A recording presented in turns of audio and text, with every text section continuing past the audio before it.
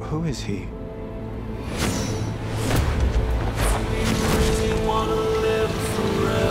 The concept of Gemini Man with the two characters played by one person across generations, the technology didn't exist really until today to be able to deliver this in a timely and financially expedient way. So it's really the first time that the vision of the film was technologically able to be realized. I think I know why he's as good as you. He is you. When you find something that's unique and special and different, you got to try to get it made. And we've been working on this for a long, long time. Fortunately, the technology has caught up to us, and we're actually able to produce it in a way that is so convincing, it amazes me. Action! Bang! We've done digital humans before in films. We've done lots of digital humans for stunt work. We've even started to do digital humans performing roles in films.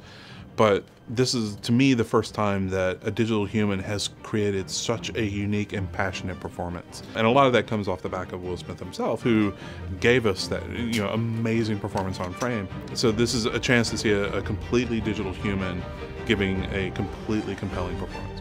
And he could have sent anybody in the world. But why did he send you after me? Because I'm the best. You are obviously not the best. We'll spend a year doing it. It's very, very difficult. People think digital work is technology. It's kind of a cold, or just doing monsters. It's not. To do what we do, it's intense filmmaking. It's absolutely craftsmanship and labor of love. It's pure artistry. Throw ups, looks. I won't throw up. No, I don't think so, unless you want me to. I will throw up on cue if that's what you want. I'll be like, roll.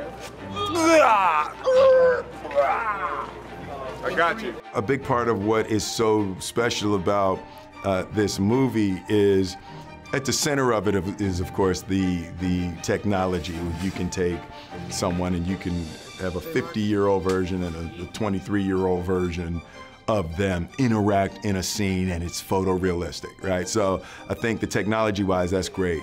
But we shot in Savannah. Cartagena, we in Cartagena. We shot in Colombia, we went to Budapest, so it's the visual of it, and then the action is ridiculous. Ang's approach to the action is he wanted everything to happen in single shots.